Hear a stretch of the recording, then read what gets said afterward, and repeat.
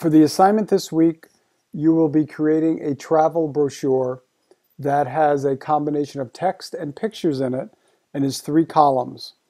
As a starting point, the document in the course materials for the week will be used to begin to make the video.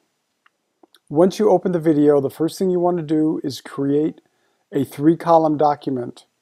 To do that, click at the beginning of the document, click on Format, Columns,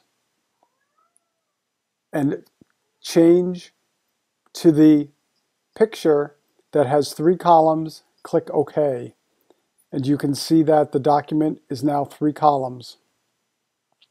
To insert a picture into the document, click at the end of the text where you want the picture to be inserted.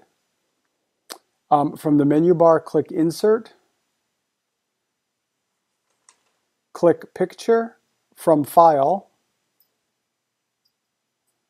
browse to where the files are, click on the one that you want to insert, click Insert, and the picture shows up.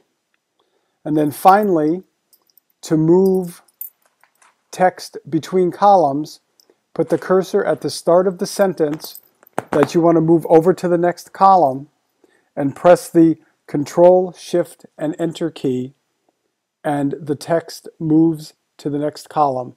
You can use these 3 techniques to format the brochure so it resembles the model that's posted in this week's material.